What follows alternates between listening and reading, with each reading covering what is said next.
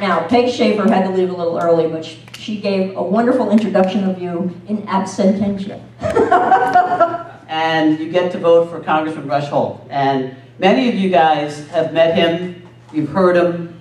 I've known him for a bunch of years, and you are so lucky to have him as your congressman. He is one of the smartest people I've ever met, and the most caring, or among the most caring. He goes to Washington not to get, in fact, he passes up accolades. I think I've told the story. I'm going to keep talking for a while, so that you don't get bored waiting for Rush and waiting for the other people to speak. I spent some time with Rush Holt at the Democratic National Convention, and it's a good example of who Rush is. That he doesn't view himself as an important guy. And you may or may not appreciate that at the convention it's hard to get back and forth to the proceedings to get to the convention center. But if you happen to be hanging out with a senator or a congressman, you get some special treatment. However, that doesn't happen if that special person is Rush Holt. Because Rush says to me one day, "Hey, Peg, you want to ride to the convention center?" And I said, "Sure. I think I've scored. I think I'm coming in the back door with all the dignitaries, and I'm going to get an opportunity to not have to go through security, not have to wait in line." Guess what? Rush is driving a rental car with license plates from Denver, Colorado. I don't know where he got them. No, they're Illinois license plates. And no congressional insignia. And I said, he's driving, he's clearly driving. He's driving, his aide is sitting next to him, his wife's sitting in the back seat. So we parked 10 blocks away. Because Rush Holt missed the conference call when they were going to tell him how he could get special treatment as a congressman. He was doing the people's business instead. This is a guy who really is there representing your interests, and again, you'll hear him talk about the things he wants to accomplish. He's enormously frustrated right now. There's another part of this county that is running a gentleman named Upendra Chivikula, and Rush really wants Upendra to win, because if he does, he's got some help on the Hill, and maybe we'll get some things done. For those of you who do not know, this is what I fully expect will be our congressman come next year, and we are delighted to finally have a man of your stature in our town. I have been a Democrat for my entire life, and this is the first time I have the opportunity to have a Democratic congressman. And I'm delighted that you're actually someone like you, who I know who cares and takes care of the issues that we know are so important. So thank you so much for joining us here in Bound Brook. And ladies and gentlemen, please put your hands together for Rush Holt.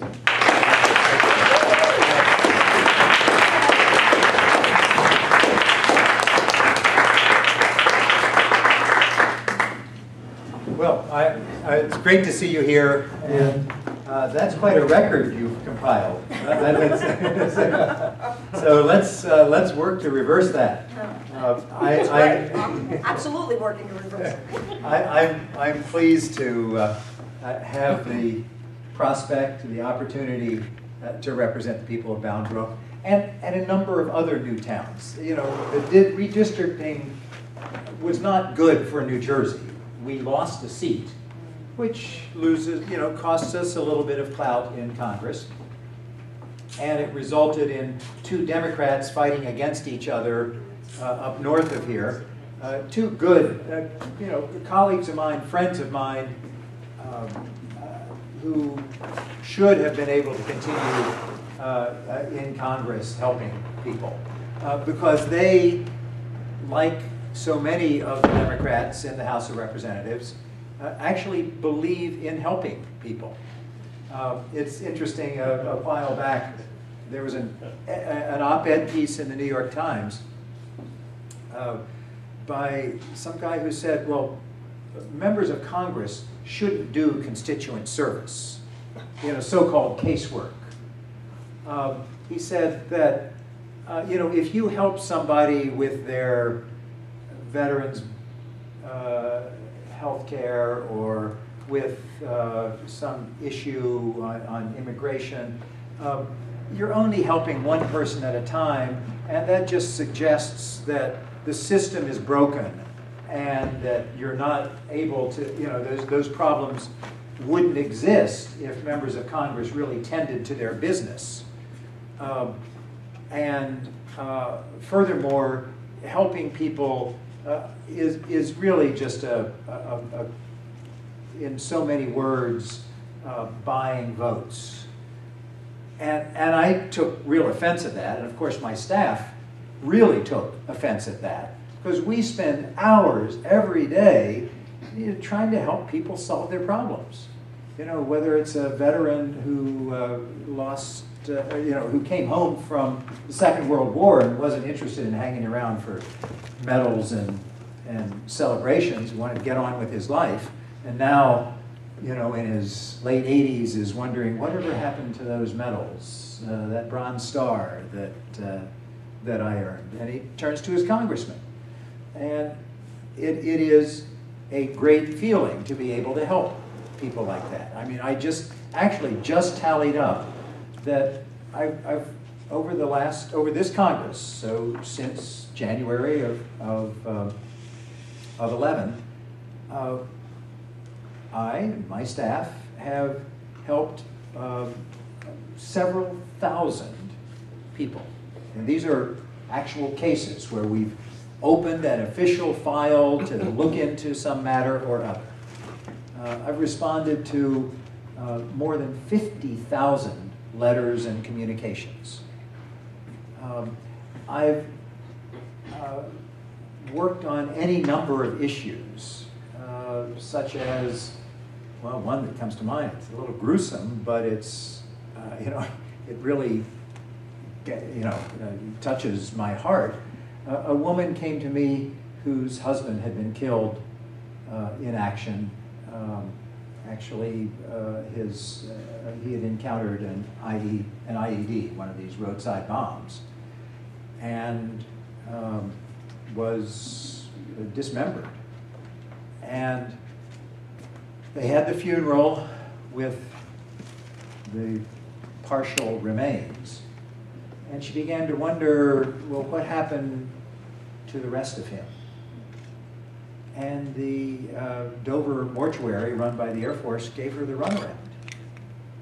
And because she wasn't getting an answer, she came to me. We demanded an answer, and it turns out that his remains were considered not sufficient, not worthy of returning to the family, and so they were disposed of in a landfill.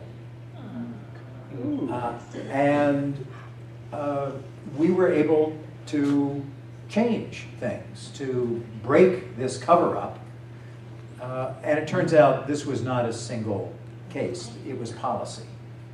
And an unknown, an uncounted number, clearly in the dozens or more, have been treated this way.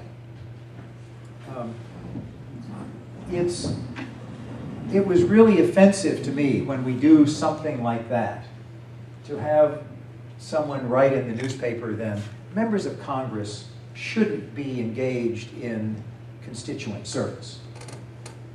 And I studied this op-ed essay for a little while, becoming progressively more angry, until I realized this was a person who believes the government is the enemy.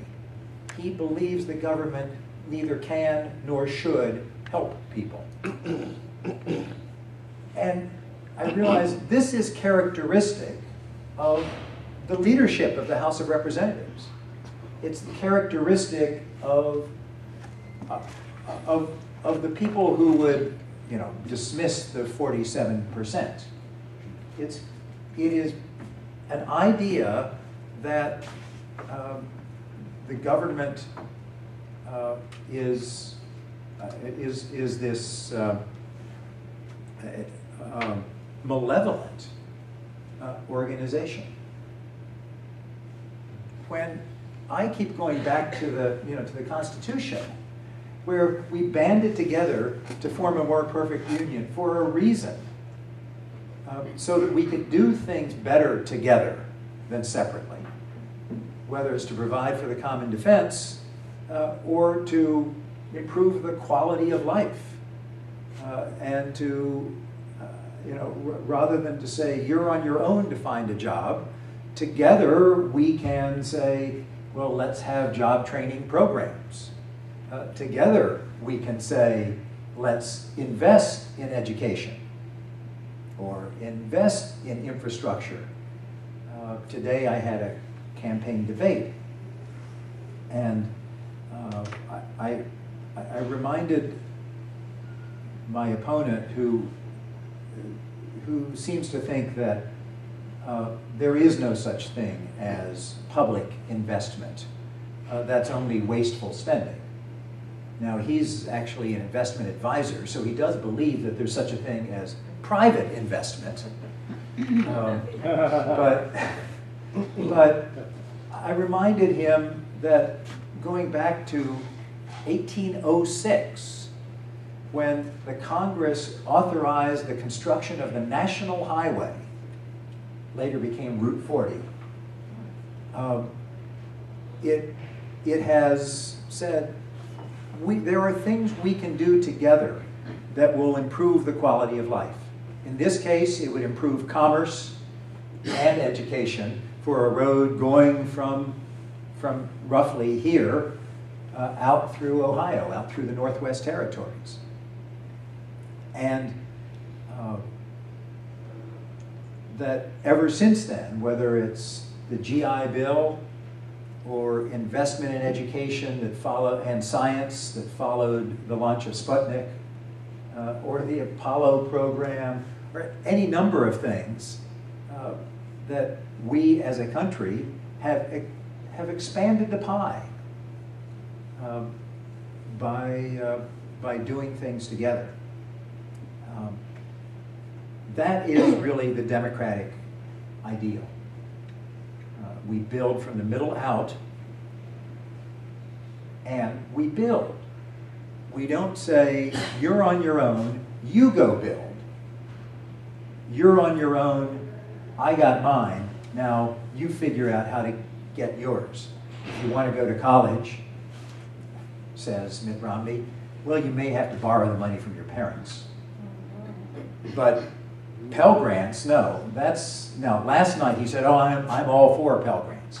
Well, the Ryan budget, which I will also call the Romney Republican Ryan budget, which passed the House of Representatives with complete Republican support, complete Democratic opposition, would actually reduce Pell Grants from, we've managed to raise those up to $5,500 maximum. They'd lower it to $3,000 and lower the eligibility for people to get those smaller Pell Grants. It is, in a sense, saying, you find your way to go to college. That's not a community responsibility. It's not our job to build opportunity. You find that opportunity for yourself. So I've been struck as the presidential debate goes on, as my own debate with my opponent went on today, as the so-called debate in Congress, actually there's hardly anything worthy of the name debate in Congress, as the ideological posturing takes place in Congress. I'm really struck by what a difference there is between the parties. And this, I think, is felt at every level.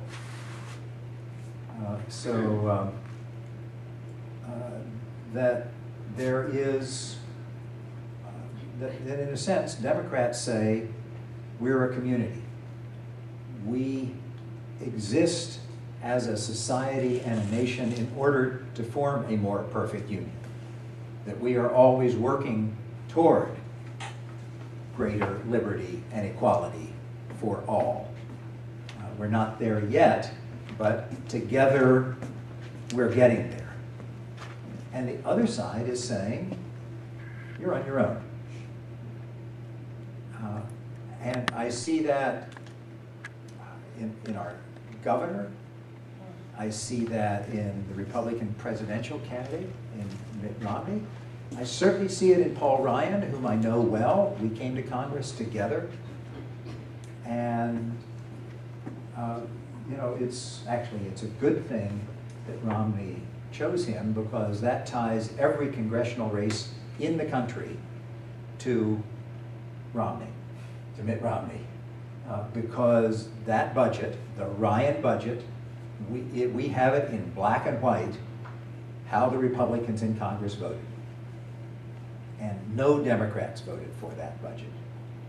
And so that is a political advantage to us that he chose Ryan. But my point is, this is very representative of what's at stake this year.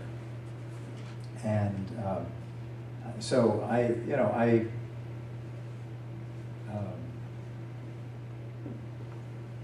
won't talk.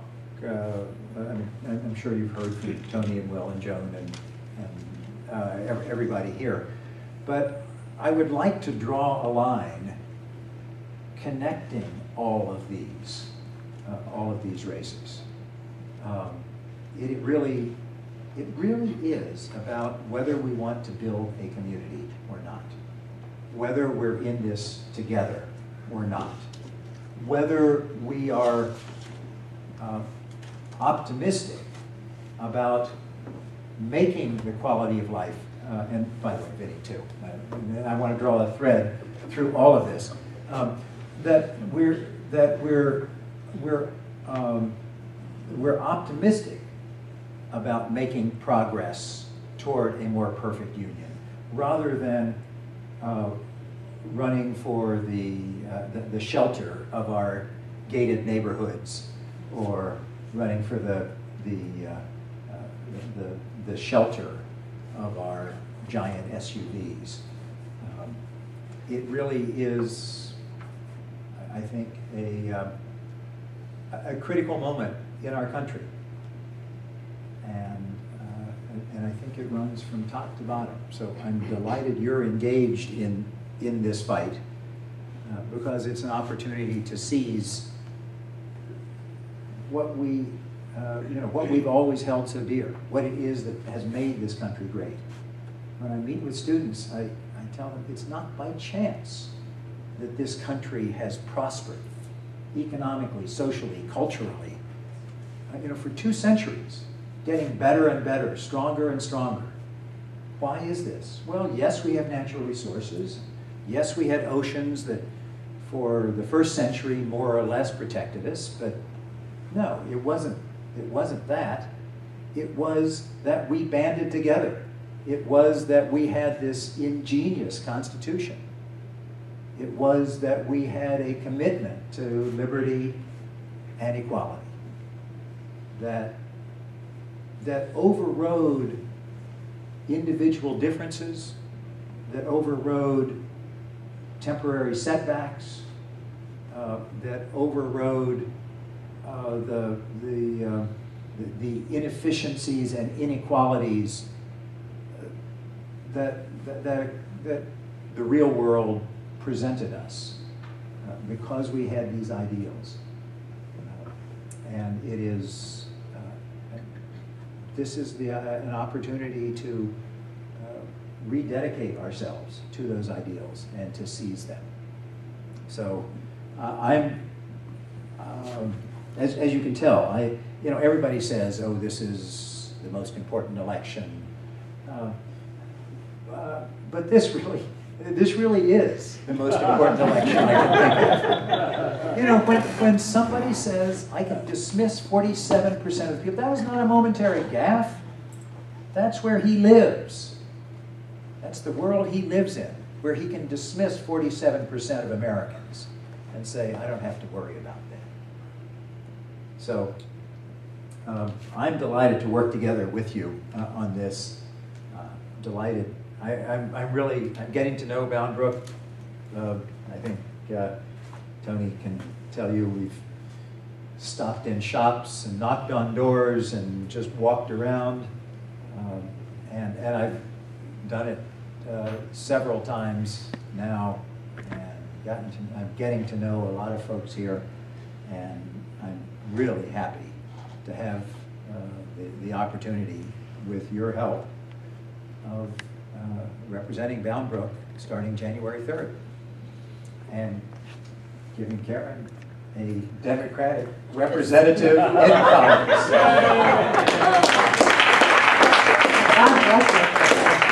One of the things that Congressman Holt was talking about was the way we share things and the way we make sure that we take care of each other. And one of the things that has happened with Bound Brook over the last several years is, of course, we're known for our flooding issues.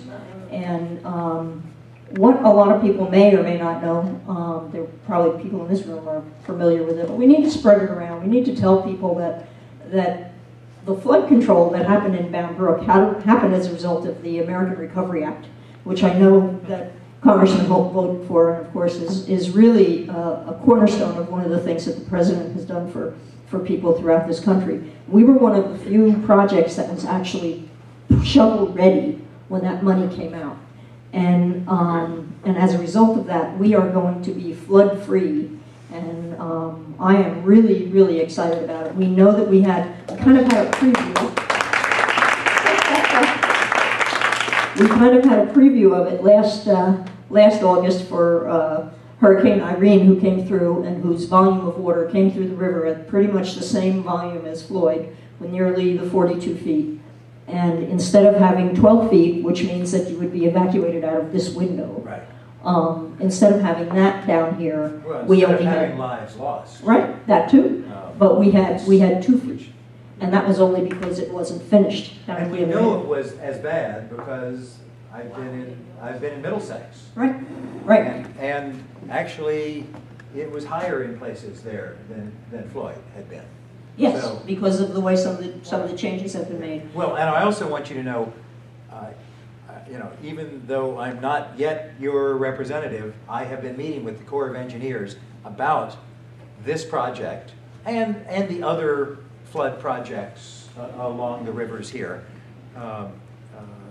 so that we can get them moving along. Yeah, and this is critical. Whether or not we can have another stimulus bill. There's good reason to have further economic stimulus from the federal government. And remember, if But we right- give them a Democratic Congress, we could end up with one. So, and that's where we are. And those of us in Bound Brook and in the neighboring communities that are so affected by those kinds of things. I mean, my house had $40,000 worth of damage. I am delighted and really thrilled that we will have someone who comes into town handing us a check or showing us a check who actually voted for it, instead of someone who didn't vote for it, who just took advantage of the photo op, because the Republicans do that very well. So I am really grateful that you're here. I don't know if you have time to take a few questions or if you're really kind of I on would the have to run. head off, but I'd be happy to hear, I would mention from you what's on your mind. In Hurricane Irene, Yes. Pete and Ann Ruggieri, who are this couple right Yes, over here, yes. they had pretty substantial damage. They had a tree fall on their house in the middle of the night. Oh. And Oh. they were essentially homeless for several months. So that was soggy ground and wind, not floodwater. Right. Right. Yeah. Right. But you have lots of people who are in this room who are very desperately affected by these waters as they've come through this town. So please, if there are any comments. Hearing none. What are some of the other towns in this area that you're talking about? Oh, sure. I mean, I've heard a little bit of it, but first of all, let me describe the 12th Congressional District. The district that I currently represent, about 720,000 people, goes from the Delaware River to the ocean, from Trenton to Rutgers, roughly speaking. It's a more complicated line than that. It's a carefully drawn boundary line there. But it's now been redrawn as New Jersey goes from 13 to 12 congressional seats to run more north-south. So the 12th district will have most of Mercer County, all of southern Middlesex County, so Old Bridge and Monroe and North and South Brunswick and so forth.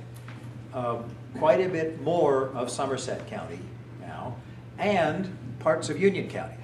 So the district goes from Scotch Road in Hopewell to Scotch Plains, and from Plainfield to Plainsboro. So it's still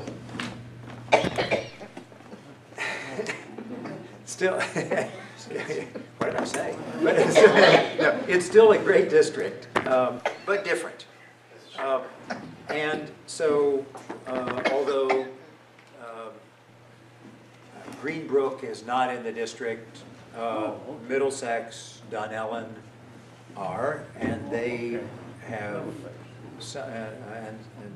have some of the same flooding concerns that Bound Brook has had. Not quite as devastating historically, but the floods seem to be getting worse. You know, I've been representing a large part of Hunterdon County that has been flooded by the Delaware River with 300-year floods in the last decade. And you got to stop calling them 100-year floods at some point. And now the modelers aren't sure or won't say that this is because of runoff from development and paving over the porous ground, but that must have something to do with it. And so it does seem to be getting worse. And no one will say that any particular storm or flood is the result of climate change. But you really have to be an ostrich with your head in the ground not to see a pattern here. And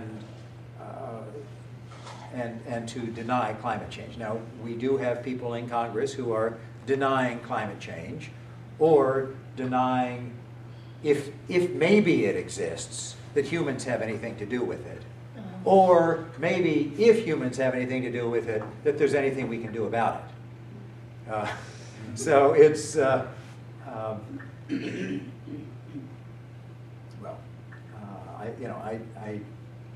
think we are just going to have to make the investment to protect the people who live in flood-prone areas.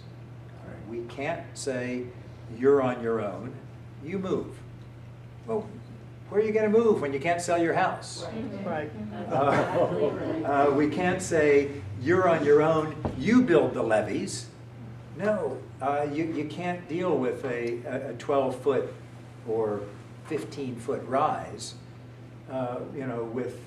with your own little bulldozer. This requires engineering on a national scale, and so we've got to do that. But they would say, well, we can't afford that. Didn't you know we're a poor debtor nation? And Social Security is bankrupt, and well, we'll just have to privatize it. We'll have to tell you you're on your own for your retirement. Surely you're smart enough to outsmart the market with your investments. No, that's not the way this country has gotten great. So. Thank you, Congressman. Thank you. Thank you.